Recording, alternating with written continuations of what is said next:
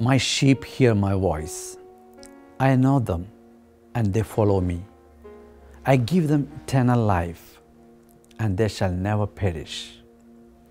Hello, welcome to our daily reflection program, iGod Today. I'm Father Biju Thomas, SVD. We have the image of Christ as a good shepherd in the gospel. This is one of the beautiful images that we can get from Bible with regard to love of God.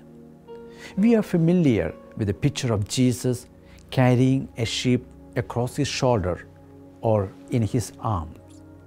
These pictures are so famous and attractive because it portrays the love, care, and concern of God for us. Oftentimes, Jesus makes comparison of two kinds of shepherds. One, the hired shepherds, and the other are the real owners of the flock. The hired shepherds are the ones who keep the sheep just because it is the only available job. They moved from flock to flock depending on the conditions of work, and they would not risk their life for the sheep. Seeing the wolf or thieves, they would run away for their dear life.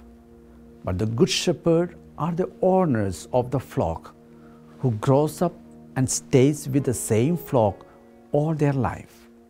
He knows each and every sheep in the flock individually.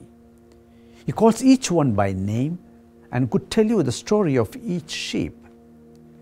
When attacked by wolf or thief, he would risk his life and fight to defend his sheep. Jesus, the Good Shepherd, says, "My sheep hear my voice." The implication is, if you really love the Lord, if you consider Him as our Good Shepherd and Master, we have to listen to His voice. The Lord speaks to us in very many ways.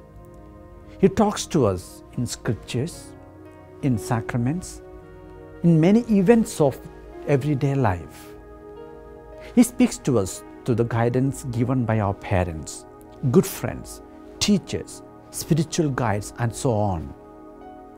God, give us the right knowledge and wisdom that we may listen and recognize your voice always in life.